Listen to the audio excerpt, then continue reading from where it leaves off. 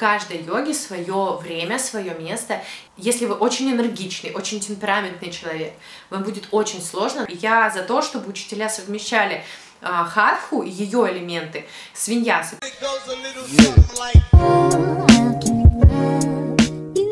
Как выбрать свою практику йоги? Привет, меня зовут Наташа, добро пожаловать на мой канал. Сегодня я хочу рассказать про несколько видов йоги и как найти свой, потому что я знаю очень много людей, которые говорят о том, что им не зашла йога. В этом случае я всегда хочу спросить, сколько раз вы пробовали йогой заниматься. Потому что во многом йога зависит от стиля, который вы выбрали, от преподавателя и того, как он интерпретирует этот стиль, от энергии преподавателя. Поэтому я всегда рекомендую сходить на несколько разных видов йоги, сходить к разным преподавателям, чтобы можно было понять, что нравится, что не нравится. Каждой йоге свое время, свое место, и очень много зависит от вашей энергии. Если вы очень энергичный, очень темпераментный человек, вам будет очень сложно на занятиях по инь-йоге, которая предполагает улечься в одну позу и лежать в ней 3 минуты, 5 минут. Это будет очень тяжело эмоционально. Но в этом есть свои особенности. Чаще всего люди, которые слишком энергичны, им как раз и требуется более спокойная практика, чтобы она их заземлила, успокоила. Это такой баланс. Если вы очень медленный, мягкий, не любите силовых, вот я бы вас отправила на аштангу-йогу, на виньясу-йогу ко мне, потому что это вам даст энергию. В любом случае, не от крайностей, есть разное настроение. Даже моя практика в рамках одной недели меняется. Если я чувствую, что мне нужно заземлиться, успокоиться, и я реально могу заниматься инь-йогой и лежать в одной асане 10 минут. И при этом я могу прям целый час отрабатывать стойку на руках. И здесь очень индивидуально. Важно попробовать разных учителей, потому что у каждого своя энергия. Вот представьте, сейчас, как я с вами разговариваю, я на такой энергии провожу занятия. А бывает, я начинаю с такого, а потом ухожу в более мягкую и спокойную. Но у меня все равно, в силу моего личного темперамента, у меня просачивается сила. Я люблю давать силовые асаны. Я люблю давать что-то на выносливость. И в то же время я могу дать что-то очень спокойное. Но моя личная энергия ведет ко мне моих учеников, и поэтому вам нужно найти своего учителя, того, кто вам по энергии будет подходить. Я, например, могу на своих занятиях сказать шутку, а я могу сказать пошлую шутку, и тот, кого это не устраивает, ко мне не вернется, но тот, кого это устраивает, он еще может мне в процессе, во время йоги, ответить во время занятия чем-то подобным. И обычно это всегда очень весело. Я всегда прихожу со своих занятий очень заряженная, потому что такие йогины вокруг меня крутые собираются, что они напитываются за счет меня, а я за счет них. О, мурашки по коже. Обожаю моих йогинов. Спасибо вам, если вы смотрите это видео. Спасибо, что меня выбираете. Сейчас давайте немножко пробежимся по стилям йоги, чтобы вы понимали разницу между ними, потому что столько названий, и помимо того, что есть древние практики йоги, ну, вроде хатхи, она же реально вековая уже, ей очень много лет. Есть что-то очень современное, то, что 3 года, 5-10 лет назад выдумали, и сейчас это вот еще одна йога. Я не буду такие практики трогать.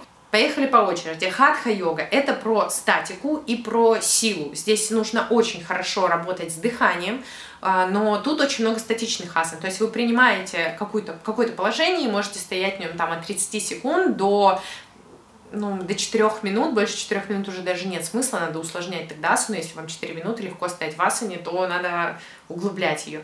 То есть это долгие, продолжительные задержки. И очень много работы с дыханием. То есть вы в моменте стоите и дышите. Вторая, это прям противоположность, это виньяса флоу-йога, та, которую больше всего люблю я, но преподаю не только ее, конечно. Это динамичная. Динамичная йога – это прям дыхание, движение, дыхание, движение. Я лично всегда совмещаю, и я за то, чтобы учителя совмещали хатху, ее элементы с виньясой, потому что целый час виньяса флоу это правда очень тяжело. Я, например, на своих личных занятиях, то есть в смысле, когда сама занимаюсь за час виньясы, я просто ушатываюсь, и через 40 минут я уже думаю, что ж я удумала-то сегодня, может быть уже шавасана, а нет, я еще там программу свою не доделала.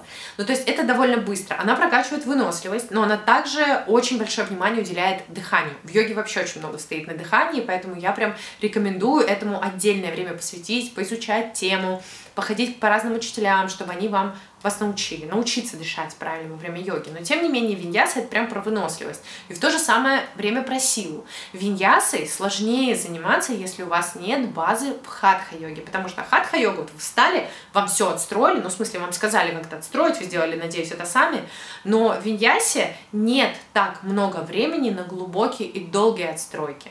Потому что здесь очень много движения. И тут мне хочется сказать про третий вид йоги, это йога Айенгара. Тут используется очень много пропсов, например, блоки, ремни, стулья, петли, пледы, очень много всего для того, чтобы принимать какое-то положение. Ну, то есть прям отстраивать. Допустим, меня на курсе учили именно, допустим, ну, у нас много разных было версий йоги, но утренняя практика у нас всегда была на Айенгаре построена. То есть нам прям показывали четкие отстройки, как поставить ногу, как поставить руку, как с помощью дополнительных предметов получить удовольствие, и даже не только удовольствие, но получить эффект от практики. И вот Айенгар — это вся вот такая на геометрии асаны, на четких положениях, на долгих удержаниях. Не всегда. Но тем не менее, это вот вся такая, как конструктор йога, все очень четенько. Вот для меня такая ассоциация. Есть еще бикрам-йога, это йога, которая такая горячая йога ее называют, когда в помещении там порядка 40 градусов, когда люди очень сильно разогреваются, там сходит 20 потов, даже не 7, 20 потов сходит, но это тоже на любителя. Я реально никогда ей не занималась, и я не хочу пробовать, потому что я зимой занимаюсь в шортах, в коротком топе и с открытыми окнами и дверями на балкон, потому что мне жарко, я темпераментна достаточно, и я прям горячая изнутри, но вы можете видеть по моей энергии, с какой энергией я говорю сейчас. И вот людям вот с такой энергией обычно на бикраме сложновато, потому что горячая — это типа слишком жарко становится. И еще одно направление йоги — это аштанга-йога. Аштанга-йога своеобразна, и к этому нужно быть готовым, потому что она одинаковая. Ничего не меняется. Там есть несколько последовательностей, и они никак не меняются. Если виньяса, флоу — это вообще вот что пришло учителю в голову, ну то есть логика всегда есть, то есть мы работаем над чем-то конкретным, да, ну, например, там над кором, но все упражнения построены вокруг этого, все последовательности, но делаем вообще в любом порядке, вот как вот учитель знает, как он видит, как он чувствует, и, ну, конечно, еще как правильно, логично и травмобезопасно, это тоже важно учитывать. Но в целом, в хатхе тоже любая последовательность асан может быть. Но если мы говорим про аштанга-йогу, это одинаковая последовательность асан. Принимаете какое-то положение, 5 дыханий в ней находитесь, потом либо делаете виньясу, либо там, ну смотря какое положение, либо ее не делаете, и еще 5 дыханий. И вот так каждый раз. Все асаны удерживаются по 5 дыханий. И пока первую последовательность полностью не изучите, не надо лезть во вторую. Ну, потому что она прям очень сложная. Первая сложная. Например, пока тазобедренные не раскроются достаточно, я бы сказала, очень круто не раскроются, очень многие положения тела реально невозможно принять. Там одна конкретная последовательность. И кому-то может показаться это скучным. Но лично для меня, когда очень сильный перегруз на работе, какой-то эмоциональный, когда слишком много мыслительных процессов, для меня аштанга-йога — это прям выход из вот этого вот огромного количества мыслей, потому что думать не нужно. Думать не нужно, просто становишься и занимаешься. Я прошу прощения, у меня села камера телефона, поэтому, возможно, сейчас по освещению будет что-то не то, но тему важно закончить, поэтому я продолжаю так, как есть. Кундалини-йога, она подразумевает одинаковые крии, одинаковые последовательности, которые делаются на протяжении длительного цикла. И здесь во многом идет работа с энергиями, прокачка вот этой энергии кундалини от муладхара чакры и потихонечку вверх. И я бы сказала, что она менее динамичная, чем все остальное. Много ей я не занималась, поэтому я не могу сказать, как работают с точки зрения энергии эти крии, эти последовательности, но по отзывам тех, кого я знаю, кто и занимался, они работают. И еще один тип йоги, который сегодня хочу рассказать, это инь-йога. Это очень спокойная, расслабленная йога. Там нет сложных силовых упражнений. Вот я сейчас говорю, я говорю с энергией инь-йоги. Иногда, кстати, тоже так веду занятия. Вот в таком стиле. Это очень мягкое и спокойное. Вы принимаете одно положение и лежите в нем там 3-5 минут, 7, 8. Я не знаю, разные учителя по-разному дают. Это зависит от самого положения. Лежите и дышите. И это очень важно. Вы каждый раз углубляетесь, углубляетесь. Это очень мягко происходит. Если, например, вот лично я на своих занятиях всегда прошу учеников, и сама так стараюсь, где-то на 70-80% от максимума упражнений, то есть чтобы не травмироваться, чтобы даже не приблизиться к травме, то в инь-йоге, наверное, вообще 50. Ну, то есть это настолько вот расслаблено. Сели и сидим как-нибудь. Стоячих поз там нет. В основном это лежачие, сидячие. Очень что-то мягкое и спокойное. Эта йога очень хорошо успокаивает. Я ее использую для себя и для своих учеников как восстанавливающую йогу, потому что здесь нет сильной нагрузки, но она помогает расслабить мышцы, расслабить ум и дать телу восстановиться.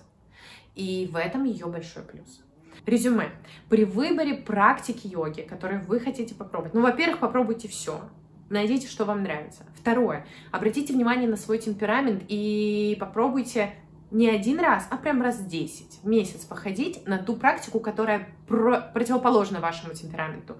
Прошу вас походить подольше, потому что с одного раза вы, скорее всего, не поймете. Вам может быть настроение быть неподходящее, и все, вы сразу забракуете. Нет, попробуйте по-разному ее. Ориентироваться на стиль вашей жизни. Если он слишком активный по жизни, ну, и у вас слишком много беготни, берите что-то заземленное. Если вы слишком мало двигаетесь, то берите, наоборот, что-то более энергичное. При выборе йоги обращайте внимание на сам стиль. Что вам лучше, это статика или это движение? Обращайте внимание на свои личные ощущения и, конечно, на взаимодействие с учителем. Большая часть учителей все-таки обладает знаниями. Главное, чтобы они их, конечно, использовали. Но вот энергия учителей очень сильно отличается. Поэтому на это тоже обращайте внимание. Вам может не понравиться практика йоги, просто потому что вам не понравился учитель. Но старайтесь разграничивать эти вещи. Если вы чувствуете, что по движению вам нормально, то поищите другого, кто в другом стиле преподает немножко. Ну, я имею в виду стиль сейчас, не стиль йоги, а стиль самой практики, само ведение, харизма учителя, если она для вас важна. До встречи в следующих видео. И я очень надеюсь, что вы найдете свою практику йоги. Вы всегда можете присоединиться к моим онлайн-занятиям. Сейчас внизу я оставлю ссылку. Я не знаю, в какой момент времени вы будете смотреть это видео, но там будет либо ссылка на лист ожидания для группы, либо уже готовая ссылка с нашей группой. В общем, любая информация есть внизу. Я буду рада видеть вас на своих занятиях. Всего хорошего.